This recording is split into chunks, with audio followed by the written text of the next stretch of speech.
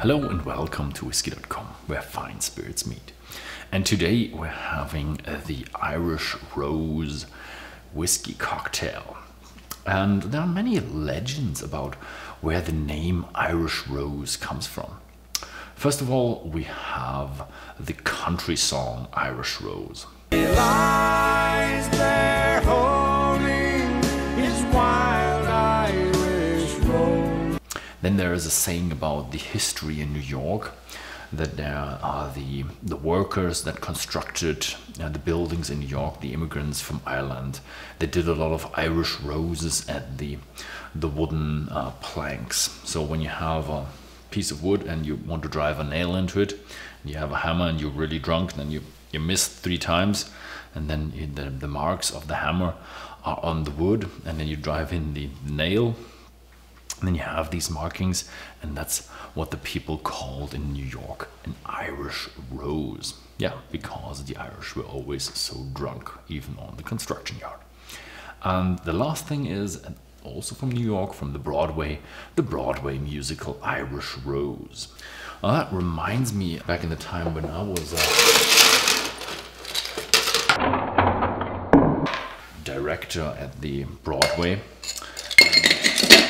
There was a new guy who really messed up, and there was one of my actors, my main actor, was actually ill, so he couldn't perform. So the new guy had to take over, and he had to go on a balcony and take a rose in his hand, and then he had to smell the rose. So I was telling him, smell the rose and just go, "Ah, the scent of my love."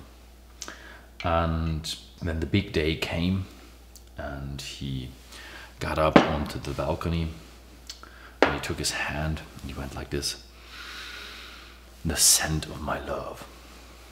And the whole room burst in laughter.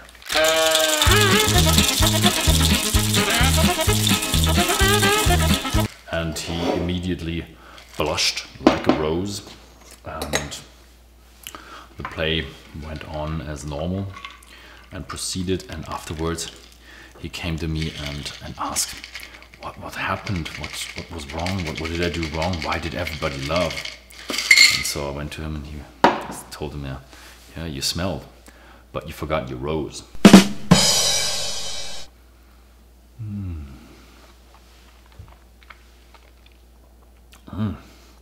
Oh, that's a very fruity, sweet and sour cocktail. I like it. Combined with a bit of that oakiness and that whiskey flavor from the Irish whiskey. But it's still very laid back with the Irish whiskey.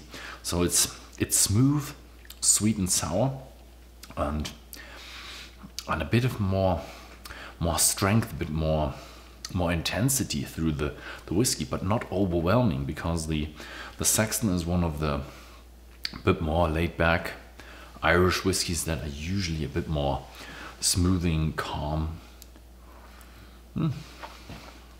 Yeah, so it's an interesting sweet and sour drink that you could even enjoy during the summertime or at the pool.